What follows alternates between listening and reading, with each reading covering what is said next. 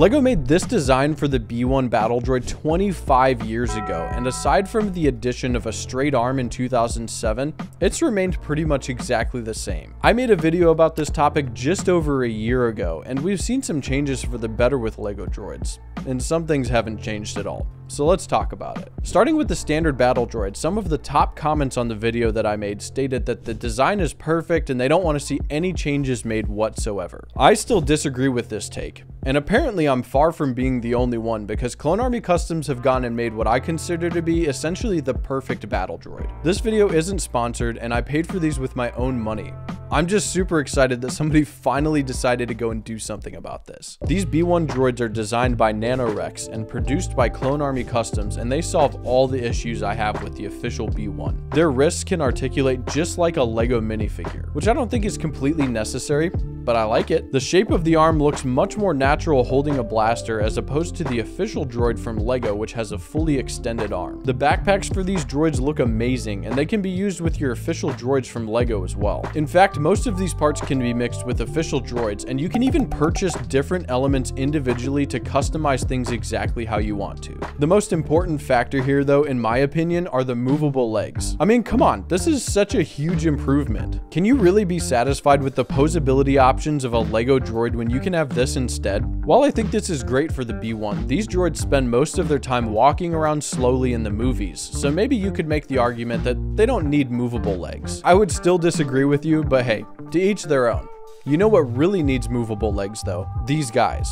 Commando droids jump and run all over the place, and I'm really excited to see these ones from Clone Army Customs and NanoRex move into production. Anyways, back to the B1. The best part about these is that with the 20% off sale that was running, these guys cost me $3.60 a piece. And that goes for every color variation. If you want to pick up official LEGO dark orange Battle Droids, there are only like 30 of them for sale on Bricklink in the US. And the sand red ones are even more rare and expensive at around $30 each. Clone Army Customs did a pretty good job color matching with official LEGO colors. So their new droids are a fantastic, and in my opinion, superior alternative, especially if you're a mock builder. Next up, I want to talk about the Super Battle Droid. It's been 9 years since we got a Super Battle Droid in a set, and LEGO finally made a brand new mold for 2024. I am so happy to see these guys make a return, and they look pretty good.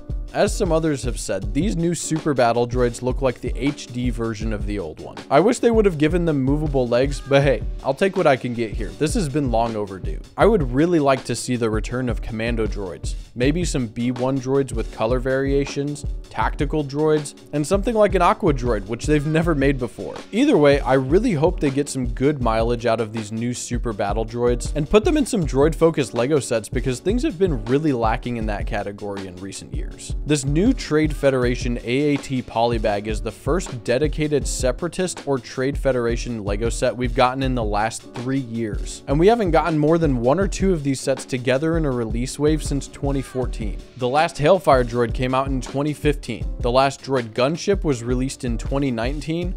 We haven't gotten an MTT since 2014, and the last snail tank came out over 10 years ago. Look, LEGO has been doing a great job of making clone-focused sets over the past 3 years, and it's been super nice. But if you ask me, I think we really need droid-focused sets to round things out here. I would love to see some remakes of older sets, but there is so much opportunity here for even more. I think it would be fantastic to see something like a UCS Lucrehulk droid control ship or a Separatist MTT in blue and gray. I know I'm not the only one that wants to see more droid-focused LEGO sets, and I think this is something we need to keep talking about until LEGO recognizes that there is demand here. Let me know in the comments section down below which droid-focused sets you'd like to see from LEGO, and if you enjoyed the video, drop a like and don't forget to subscribe.